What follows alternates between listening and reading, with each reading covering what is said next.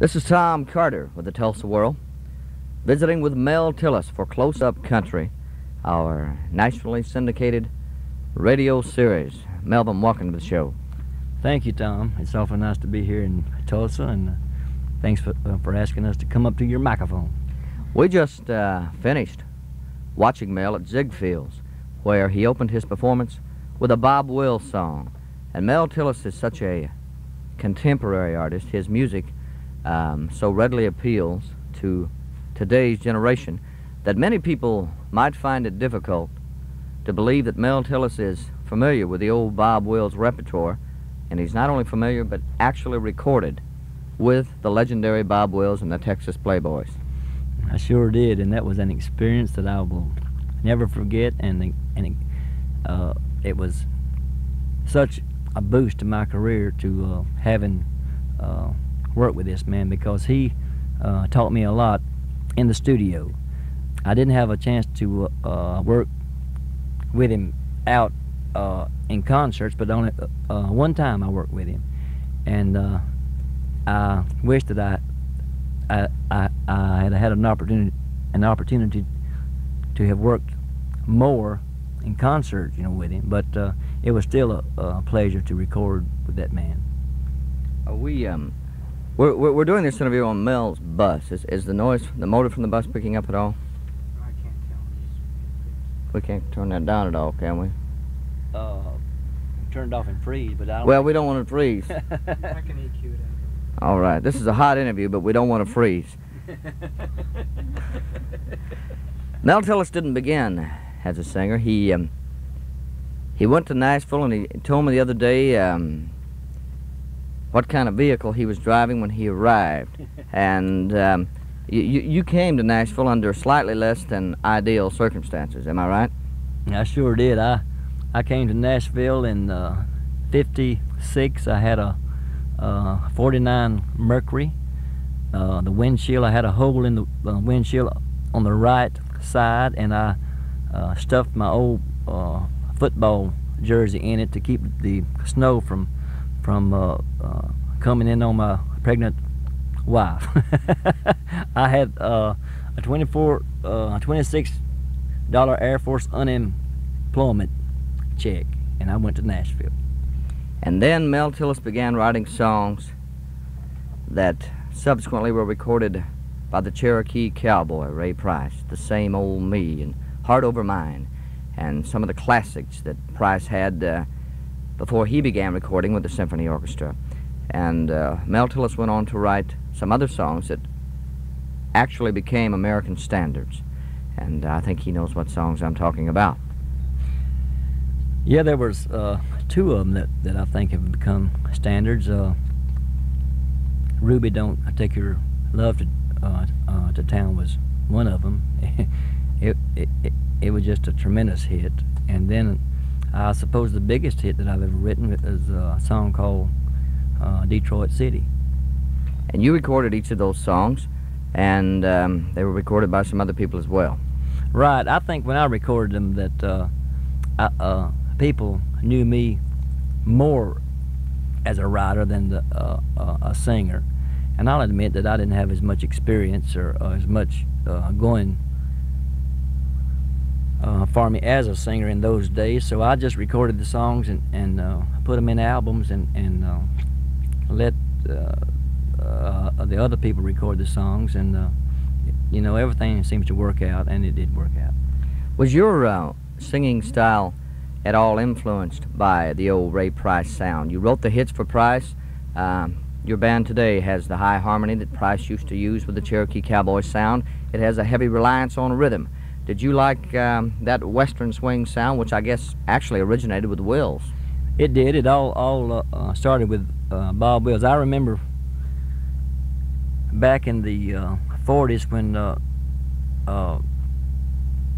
we used to work, my mother and all the kids, my brothers and my sisters, we used to work at a canning plant. We were all small, and we got paid by how many hampers of peas we could shell a day. So Mother, she took us all over to the old canning plant, and we would all sit around and shell peas, and they had a loud speaker in the canning plant there, and they always played Bob Wills music. And I think that Bob Wills was the one that actually got me interested in country music in the beginning. Later on, I liked Red Foley, and then when I moved to Nashville, I began to listen to Ray Price, to his music, and I think between all three of them, that's where my style originated, I guess. Mel, it's no secret you don't write songs anymore, and yet your songwriting was so significant. Your income still remains substantial from the songwriting. You told me the other day just exactly how many figures it represents.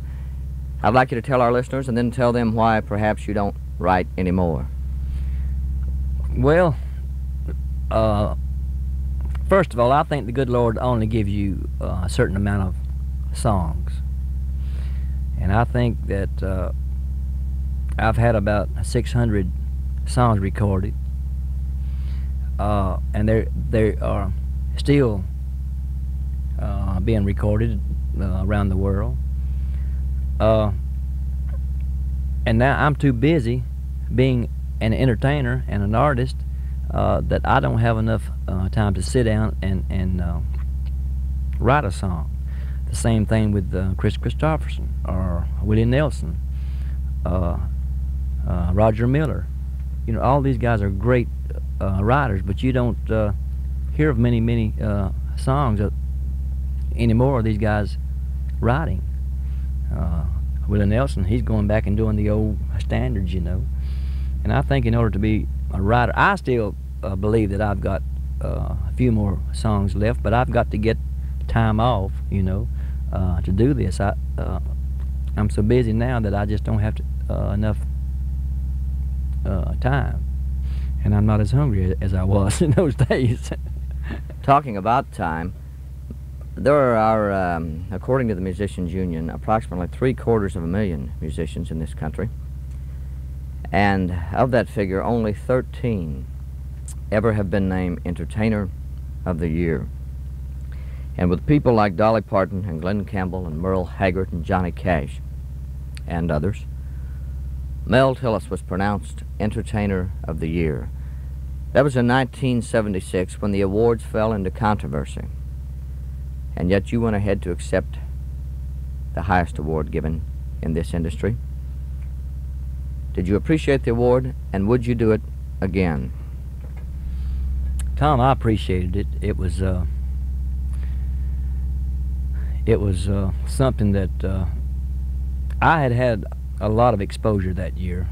I had a tremendous amount of television. Before, it seemed like that the singer that had the biggest records out usually got the entertainment end of it. My entertainment is I do a little bit of all of it. I try to do comedy, and we do our singing, and try to do it all, you know, if we can on stage. I carry a great band, and I think that was my year to win. I wouldn't want to go through it again. No, I would not want to go through it again, because 76 and 77 were years that and 78, and it's still continuing. I'm just worked to death. I hate to turn down a date, you know. It's just I love to entertain, but I don't believe I could live it again through it all. But I do appreciate my peers voting for me. I know there was some controversy about it, but a lot of acts got some bad publicity. I think that hurt them. But I don't think that I have to apologize for winning it. The other day we were talking. Mel Tillis has had, for probably at least for a full decade, has consistently recorded top 10 country songs. Yet, there has not been the major crossover record. Nonetheless, you command a respectable performance price, particularly for a country music artist. Why do you think your popularity remains as intense as it does, even without the monster crossover records? Television has made me a household word. Any place you go, and I do carry a good band all the time. That was one thing that I learned from Bob. He said, carry a good band with you, and he said you can just work forever. But television, like I leave here tomorrow, I go to Oklahoma City, and I'm going to do a private party for Dale Robertson, and then I go to L.A. The band and I, and we do the Glenn Campbell PGA Golf Tournament banquet, and then I do 5 Hollywood Squares. Wednesday we do the Tonight show. Thursday we're gonna work the Palomino, and then Friday we're gonna do an NBC special with the band. So television has been the biggest thing I think that has happened to me. And Mel Tillis didn't, the television exposure isn't entirely new to Mel Tillis. He was one of the first people, one of the first contemporary country artists to regularly appear on a syndicated television show. And I'm talking about the Glenn Campbell show, and even before that, the old Porter Wagner show. Am I right? Well, Glenn Campbell was not syndicated. That was a network. Porter Wagner was syndicated, and Porter fired me. I was getting an awful lot of mail, so it wasn't too well accepted. So I got fired, and right after I got fired, Glenn Campbell called me and asked to be exact, the next day. I got a call from L.A. from Glenn Campbell. He said, "Melvin?" I said, "Who is this?" He said, "This is Glenn Campbell." He said, "I want you to come out and be a semi-regular on my show." So I couldn't believe that happened. So I went out, and Glenn, I gave him me my first national exposure, and then from there I went to all the guest shows, the talk shows, and then to other shows, and it was just something. It seemed to me like all this has been a plan for me. It seems like that it was meant to happen for me. I remember watching you on one of the Glenn Campbell shows years ago, and Glenn had a part in the show where he read letters from the readers, and one reader wrote and wanted to know. The reader inquired about your stuttering. I don't recall the exact text, but he inquired about your stuttering. I remember that. And Campbell replied, "Well, Mel stutters, but I don't think that's any reason he shouldn't be on the show." Through the years, stuttering has become as associated with you as black is with Johnny Cash. Have you ever resented or felt exploited because of your speech impediment? Exploited? I think going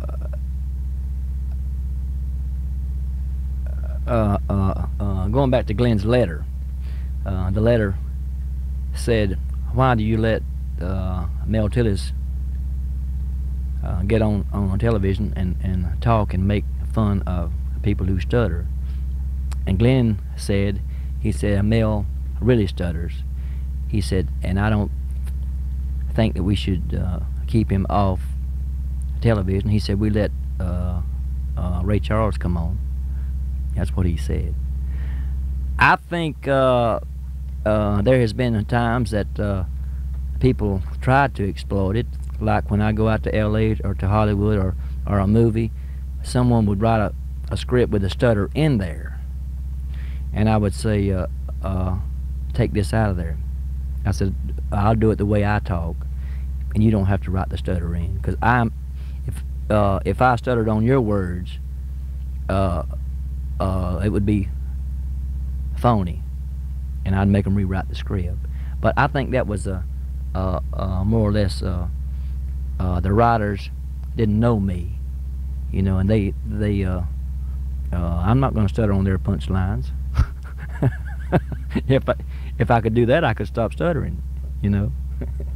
Have you? I guess you have stuttered since childhood. Since I was about 3 years old, I had malaria, and right after that, my mother, she said that I could talk pretty good up until then. Then after I had malaria, I started stuttering.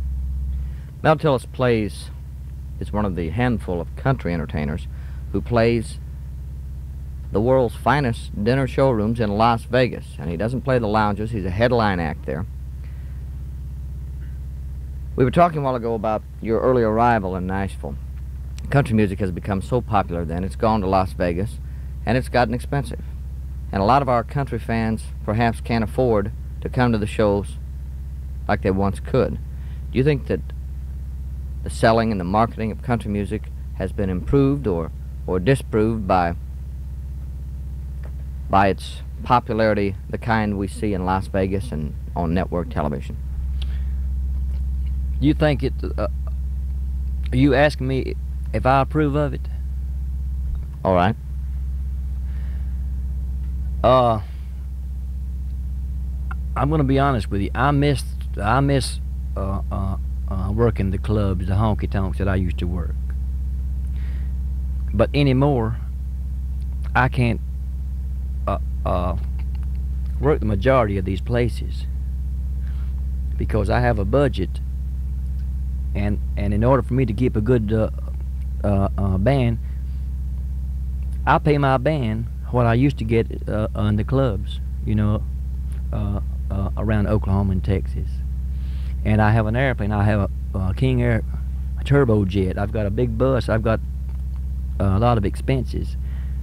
And the only time that these people can see us is when we do a fair or a rodeo, places that can have a lot of people in, or a dinner theater that charges, well, I don't know what they charge here tonight.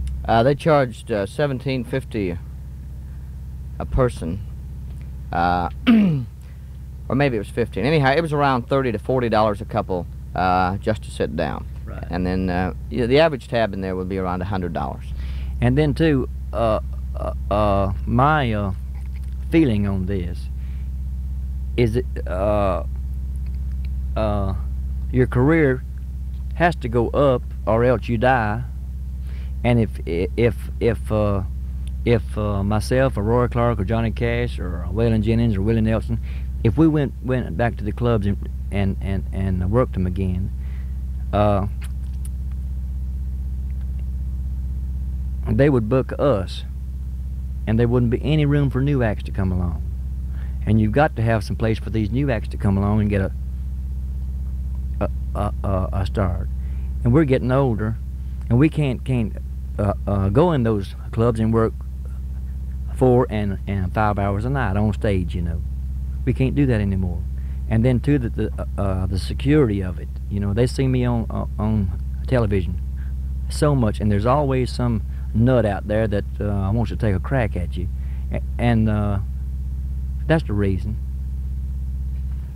Mel Tillis, as much as anyone in country music, and certainly more than most, has a film career, and only this week has been making the sequel to Smokey and the Bandit with Jackie Gleason, and is one of our few country entertainers who performs with people like Burt Reynolds and Jackie Gleason and the original cast of Smokey and the Bandit. What's it like to make a movie, Hoss? Well, I don't know. I'm the cameo. I guess I am the #1 cameo actor of all the country music people. I've been in a jillion movies, but I'm only in there for just a little bit, you know. But I enjoy it. I enjoy it being around those guys. I'm just getting experience at the moment, working with Jackie Gleason. Golly, I worked with him the other day in Atlanta, and he helped me. He said, Mel, deliver your lines like this, and he told me exactly how to deliver it. He even told Burt how to deliver some of his lines, and if the line wasn't good enough, he rewrote it on the spot, you know. And I am getting some tremendous experience from these guys. I was in a movie with Kirk Douglas, and that was an experience. I was in one with Clint Eastwood, and so for too long though, I'm gonna get a major role, and I'm looking forward to that. I'm not gonna give up my music. My music is always gonna be number one, but I want to do something else, you know, for at least 2 or 3 weeks out of the year, except going on stage and singing. I think you should write a script and write yourself as a star, and then give Gleason a cameo role. He's a great man. You know, he lives in Florida, and I went up to him. I had never met Mr. Gleason. I had met him once before in L.A. He and I were presenters on the AGVA Awards, and but I didn't get to talk to him. I walked out and I did my lines, and he did his lines, and he left, and I split, and I didn't get to see him. But over there, I said, Mr. Gleason, I said, I'm from Florida, and you live in Miami. I said, I'm from Pahokee, Florida. He said, you'll live it down. Well, it's we've come a long way since 1946 Mercury's with broken right windshields. And I imagine there was a time when you could go into any recording session in Nashville and you probably knew every musician on the session. Do you miss the quaintness and the intimacy and the family-like atmosphere that must have prevailed during those days? I miss that. You know, those are days when there was only just a few writers in Nashville. Roger Miller, Hank Carquin, Harlan Howard. There was only just a few of us, you know, running around there. We knew each other, and we'd make deals with each other, you know, and we knew all the artists because there wasn't all that many artists back then, you know. I miss that. Sometime an artist would come in like Burl Ives, and we'd party with him for a week, and then sometime some of us would leave with him and go down to the Bahamas for 6 weeks. I went with him one time for 6 weeks to the Bahama Islands out on his boat, sailboat. I think I wrote 18 songs out on his boat, and he did 15 of them in albums, calypso songs, you know. I miss that, but those days are gone. It's changed. Nashville is full of musicians and singers and writers, and now it seems like all the artists are using their own bands now. My new album that I just finished, I went in and I convinced the producers and all that. I said, everybody is using their bands. Can I use my band? I said, I've got a good band. And they said, okay, Mel. So I did. Wonder if there will come a day when the old studio musicians will be out of work. I don't think that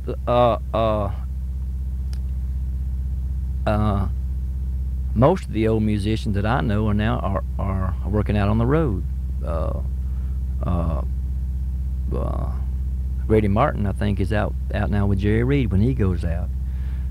Buddy Emmons, I understand, is going to work for Ray Price. Ray Price, I heard, was going back and was going to regroup and get most of his old pickers back. Work is getting scarce for him. This has been Tom Carter with the Tulsa World, chatting with Mel Tillis on Close Up Country. Thank you very much, Melvin. Thank you, Tom. It's been a pleasure. Right. That's a good one. You did all right.